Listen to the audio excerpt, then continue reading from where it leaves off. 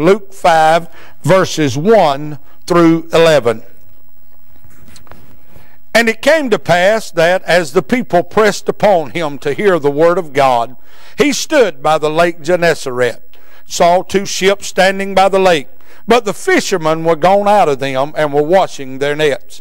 And he entered into one of the ships, which was Simon's, and prayed him that he would thrust out a little from the land.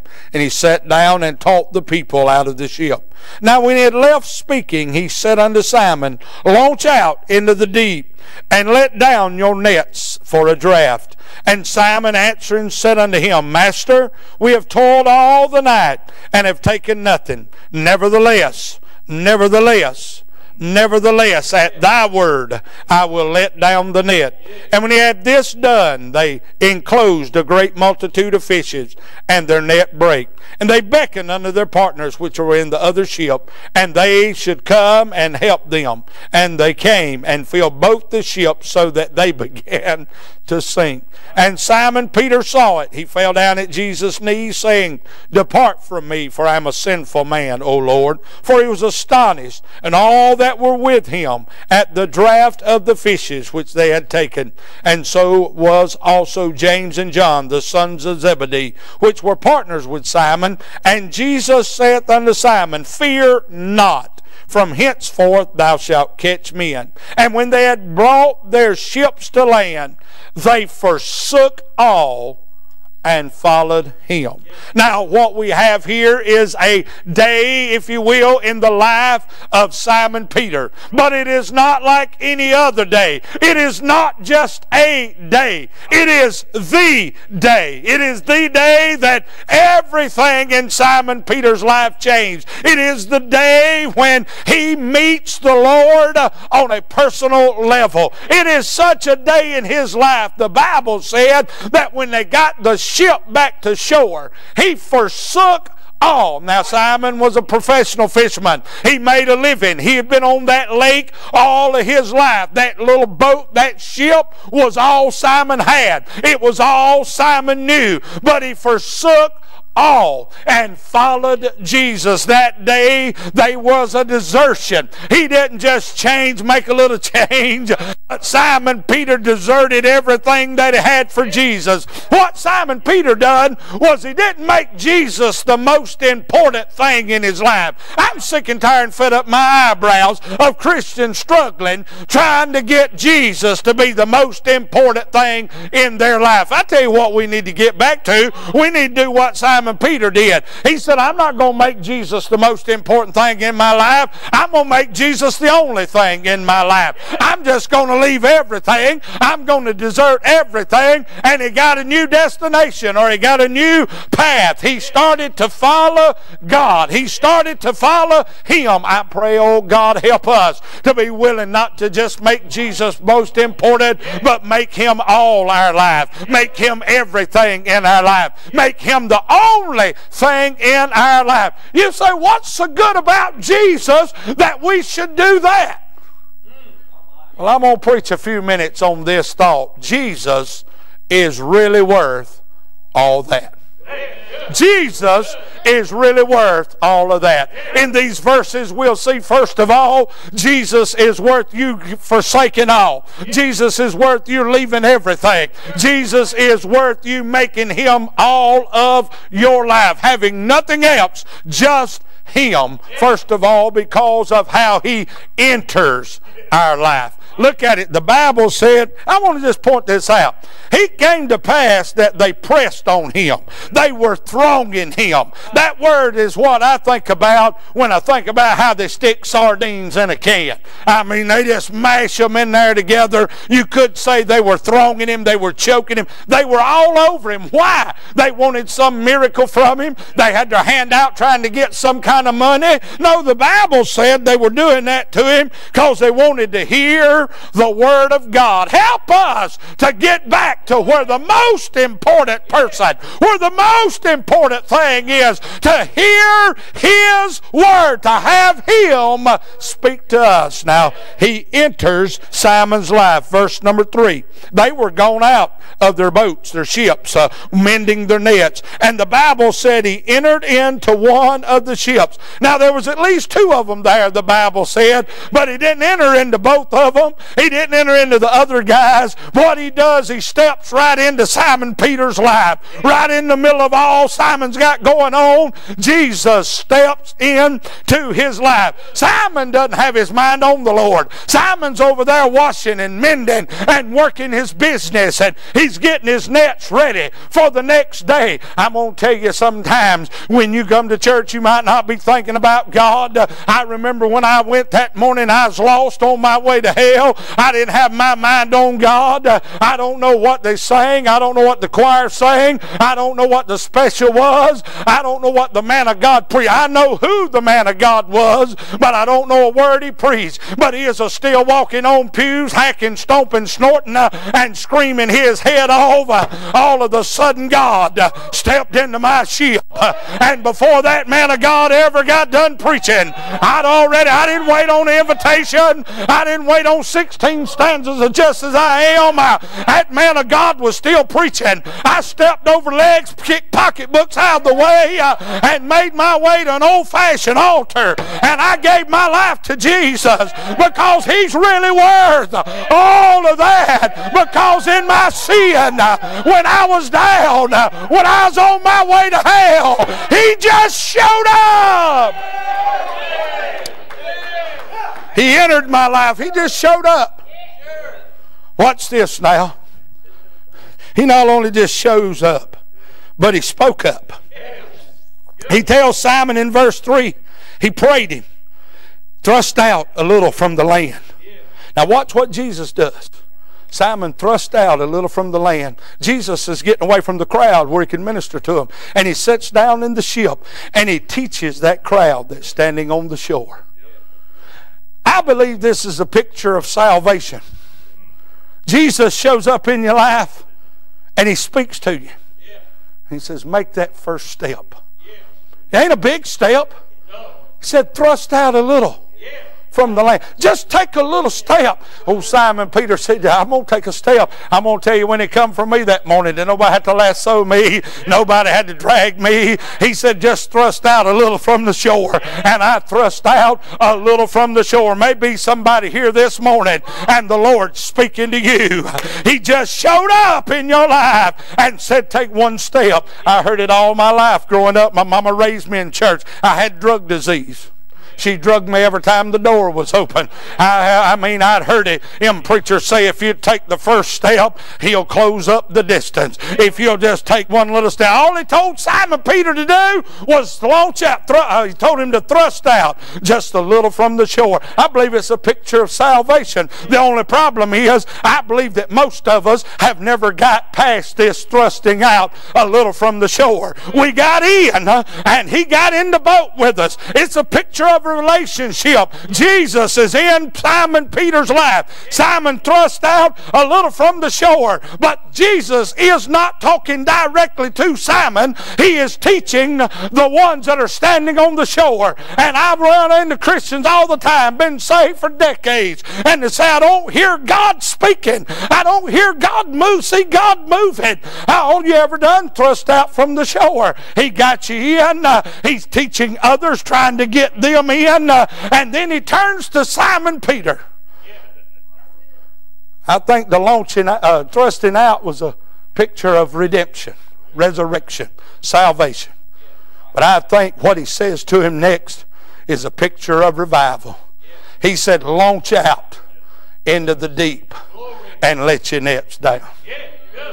If you're going to live in that mature Christian life, if you're going to find out what being a Christian is all about, you're going to have to do a little more than thrust away from the shore. Folks stand up all the time. They remember thrusting a little from land. But have you ever launched out into the deep and let your net down? God's calling somebody this week to launch out into the deep, because we're going to find out if you'll get out there in the deep. Here's the call this morning, church. Will somebody get out of the kiddie pool? Will somebody take take the swimmies off? Will somebody quit waiting around in the shallow end and come on out here and get in over your head? Just launch out into the deep. If you want to be revived, you won't get revived just thrusting out a little from the shore. You're going to have to come out here and get in the deep waters. He said, launch out from the deep and let down your nets. Not only do you enter Simon's life, Jesus is worth all of that because he enriches Simon's life. Jesus said, I want you to launch out in the deep, let down your nets. Now, I read it to you so I could paraphrase it now. I'm going to paraphrase it in the Weaver's paraphrase of the King James Bible. Simon Peter said, Lord, I'm a professional fisherman. I've done this for a living since I was a little bitty boy. And we've already went out to that spot, and I fished that spot all night long and took nothing. Didn't even get a bite. I'm going to tell you what happens when you launch out in that deep water.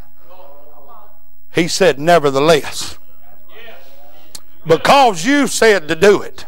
See, when you get out here in the deep water, what you'll find out is the word of the Lord is enough. You won't have to hear thunder and see lightning. You won't have to feel an earthquake. You won't have to feel a mighty rushing wind. All you'll need is a word from the Lord. When you're out there in the deep water, your life may be falling apart.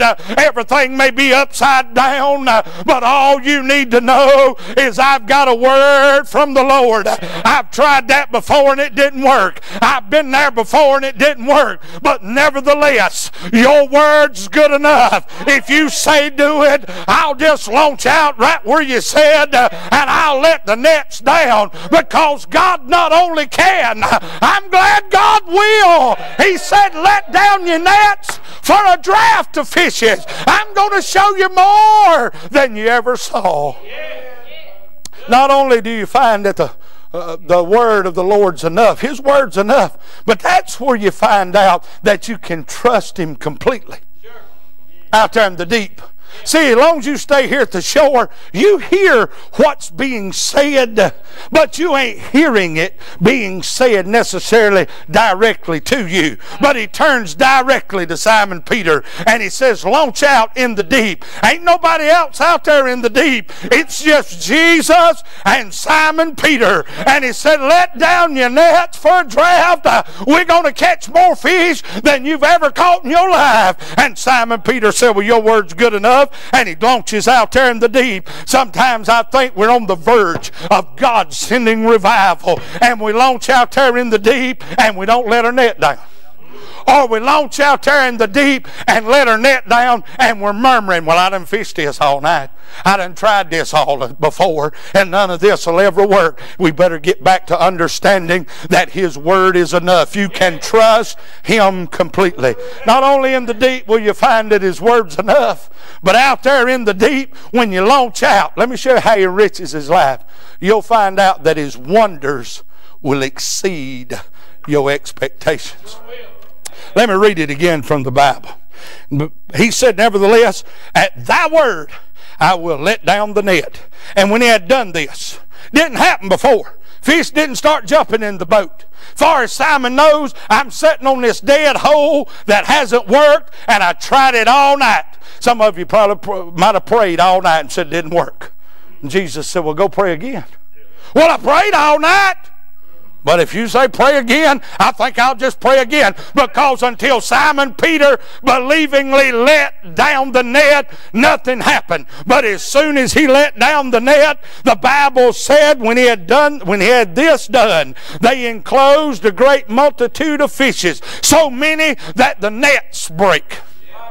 He had more. You won't talk about getting more than you know what to do with. Launch out here in the deep. God give you more than you know what to do with. You say, well, I'm just barely getting by. You must just be thrust out a little from the shore. You get out here in the deep and you'll watch the wonders of God excel your biggest imagination, your hopes and your dreams. When all this pandemic hit, my wife and I was bragging to her. I said, man, I'm going to have a real evangelistic year. I'm booked from the last weekend of December all the way to the last week of May. I've got every week full. I'm going to be a real-time evangelist. They're still calling me. They're still calling me and canceling meetings. I'm not even picking up the summer meetings now. They've called me, and one called me this 2 days or so ago, and I didn't bit more get off the phone. I talked to a fella that came by the house. I walked back in the house, the phone was ringing. Here's another fella wanting to book me. I didn't even really know him. He just had heard me on CD, and somebody at a church had recommended me. So I want you to come and preach a meeting for us. I'm telling you, God's been good to this old boy. I won't go into any detail, but I'll say this. I ain't no bill collector trying to find me. You can look at me and tell I ain't missed no meals. I didn't have to bum upon anything to get gas money to come up here to this meeting. God knows how to take care of you. You say, why? Because 3 years ago when I left my pastorate, I launched out in the deep and said, I'm just going to follow your word. Anywhere you say let down the net, I'm going to let down the net. I'm going to just do. And he had so many fish that the net started to break. Well, it got so much for Simon Peter. Watch this. He couldn't take it. He started beckoning for his partners. When's it got so much for you, you started to call somebody else in? Let me give you an example. Please forgive the way I say it. It might not be all that spiritual, but God got to kicking around up here, and it got to running over, and it got so good at Pastor Foster's house and in Pastor Foster's life. You know what he did? He picked up the phone and started beckoning us other guys. Come in here and get some of these fishes. There's so many fishes in this net. Y'all come get some of these. I'm telling you, when you get out there in the deep part and you start seeing what God's a-doing, He starts enriching your life. You don't try to hoard it up. You put their names in an envelope and start praying that they'll come and get in on it. You start sharing it with others. You start telling everybody else. I can't tell there's a pandemic. I can't tell I've lost a meeting. God has shown me wonders and been so good to me beyond anything I ever thought. And now I'm asking you, come on out here in the deep waters. Help me with all this God's doing. It's breaking my net. The Bible said that James and John, who were partners in the fishing business, they get out there and they start loading all them fish into the boat. And you know what happens? The boats, plural. Not just Simon's, but James and John's boat start sinking. When's the last time God poured it out on you so much the boat started sinking? You had to say, wait a minute, Lord, I can't do nothing with all this. I'm going to have to call somebody to come help me. And they come and I'm going to give you an example. I preach a meeting an account meeting for a pastor in Roanoke, Virginia named David McNeil. I was up there in his camp meeting. I was one of the main speakers that night, and places packed. I mean, I had drew a big crowd in from to hear Dr. Kenny Baldwin. Really, the truth of the matter was I was the warm-up guy for Dr. Baldwin. That place is packed. It was so packed they have 2 overflow rooms. My wife and I and family were sitting next to the last seat in the overflow room. And I don't remember exactly what somebody was singing. I think somebody was singing. And then they have 3 set of pews. Pastor McNeil was sitting on the corner on the front pew. It got real to him. He jumped up and he run across this other corner and he sat down. Well, I stood up and looked and said, what in the world's going on up there? I mean, it was getting good. I mean, it got better. It got better. God got to moving around in that service so much. I mean, it got slapped. Humanly speaking, it got slapped crazy. I mean, I couldn't explain what was going on. He kept singing another song. It's time when he jumped up and he run across. He jumped up on the first pew, run across the first pew in the middle section, jumped off, ran over and sat back down. I was back there fixing to kick that folding chair over. I said, I'm too old to run. Right knee's a bum knee. I can't run on it anymore. But if that pastor jumps up and runs again and runs across that pew, about that time he leaped up to his feet. He jumped up about the time his foot hit on that pew. I jumped up. I didn't even know what they were singing. I didn't even know what he was all excited about. I didn't even really know what God was doing in his life. But God was doing something so great in his life. It got to spilling over into mine. Next thing I know, I was shouting my lungs out. I was about to stand up in my chair and don't even know what was going on. That's what James and John got in on. Peter just started beckoning. Hey, come over here. You got to get in on some of that. And every time I get a chance this week, I'm going to remind you, come out here in the deep water. Come out here and get in on some of this. Don't miss out on it. The nets are breaking. The boats are sinking. Don't miss the wonders that excel our imagination. God entered his life. God enriched his life. I give you this and I'm finished. God elevated his life. Watch what he tells him in verse number 10. He says at the end of the verse, Jesus said unto Simon, fear not. From henceforth thou shalt catch fish. Simon Peter got so overwhelmed with the wonder, the work, the power of God that he fell at Jesus' knees and said, depart from me. Jesus was like, no. I ain't walked down here to see a Galilean get in your boat to depart from you, friend. You ain't seen nothing yet. We just on the beginning side of what we're going to do together. This ain't the end. I didn't just pop in, pour all these blessings out on you, and gonna leave, see you later. Thank God. He said, I came to do something with your life. You're not going to be a fear not. Don't worry about all that sin. I already take care of that. Of course, at Simon Peter's day, Jesus is going to go to the cross. Some of y'all tied up in your past, ain't got away from your past, can't have revival, can't serve God because you done something 37 years ago and you can't get over it. Fear not.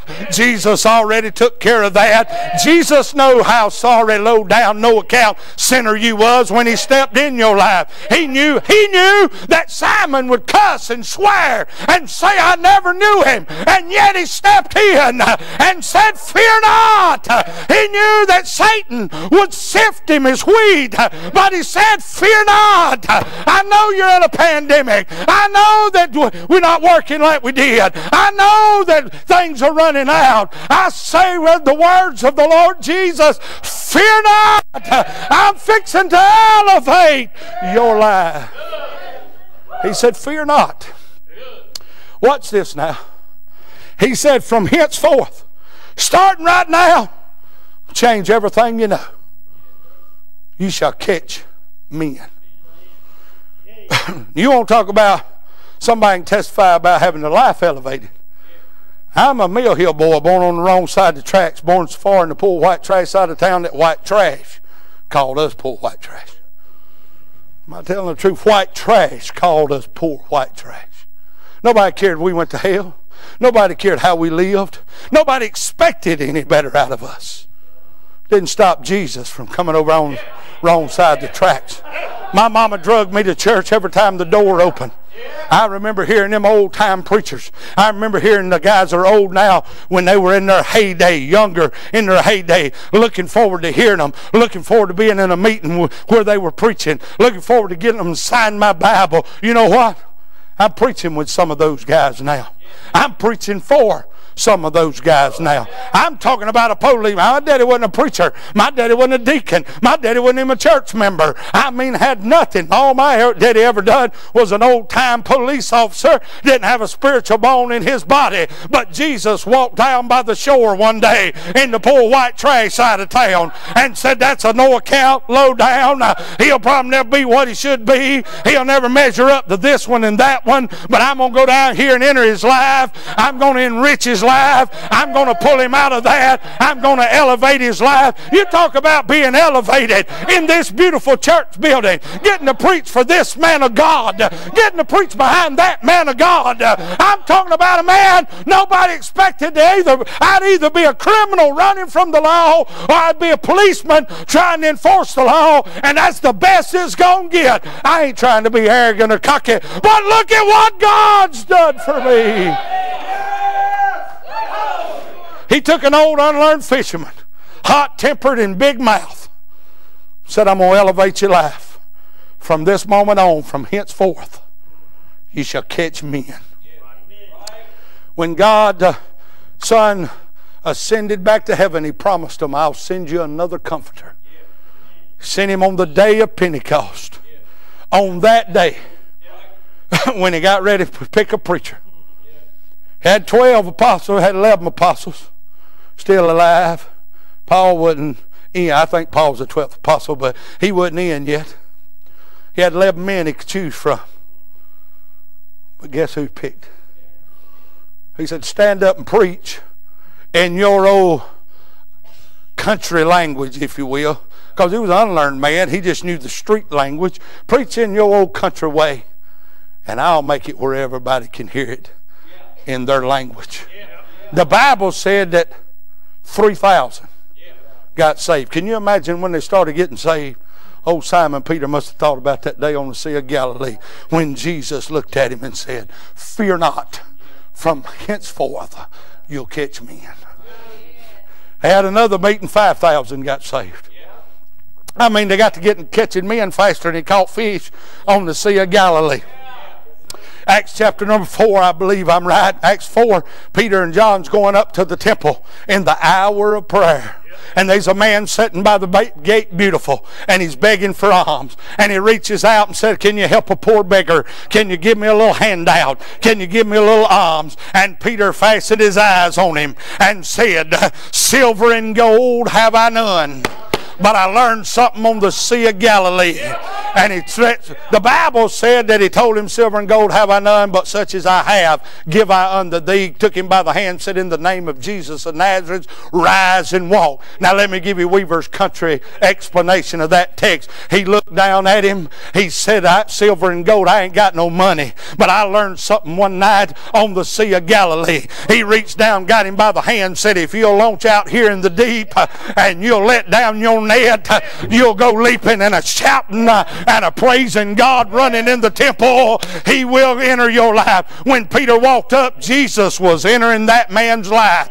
When that man said, give me something, and Simon said, no, I got something a whole lot better than that, God was enriching his life. And Peter pulled him by the hand. He jumped up and went running in the temple. Never walked, never run, never praised God like that before. And here he comes in the temple, a leaping and a shouting and a praising God. God had elevated his life. That's why the Lord is worth all of that. He's worth giving it all. I think I just heard George Beverly Shea singing, I'd rather have Jesus than anything. No wonder Paul the Apostle said, all these accomplishments, I count them but dung. I count them all loss that I might win Christ. No wonder that little boy misquoted Psalm 23:1 and said, the Lord is my shepherd, and that's all I want. So I ask you, have you forsaken all? Deserted it? That word forsake means to turn your back on and never go back to. Deserted it and started a new day, a new desertion, and a new direction. Did you know that IBC is now on iTunes, TuneIn, SoundCloud, and Google Play? Head on over to your podcast provider and subscribe today. And as always, thanks for listening.